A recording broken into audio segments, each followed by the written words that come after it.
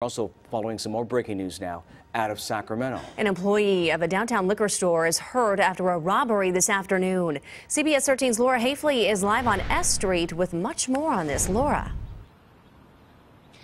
Well, that employee, who may be the owner of the liquor store you see behind me, is in critical condition after someone came in, tried to steal beer from the liquor store, and when he was confronted by the employee was pushed to the ground so hard that, again, he is now in critical condition. We've got a number of first responders on scene trying to piece everything together. You can see CSI is here taking pictures, taking a look at this parking lot of the liquor store, and we also spoke to a number of neighbors who say this is a popular local spot. Everyone seems to know the owners, and they're stunned that something like this happened.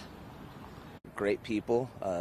I've talked to them numerous times. Me and my fiance both know them very well, and that's our, again, corner store. We come here all the time. I'm praying that it's not the case and it's not either of them, but I know that there's not a ton of employees that work there, so prayers for sure.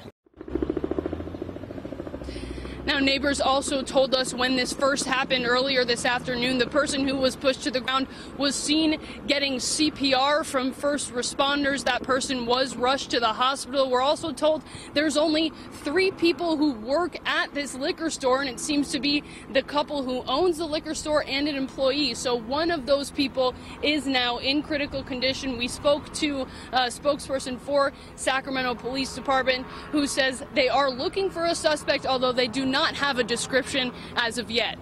Wow, crazy scene. That is a popular corner store. All right, Laura, thanks for the breaking.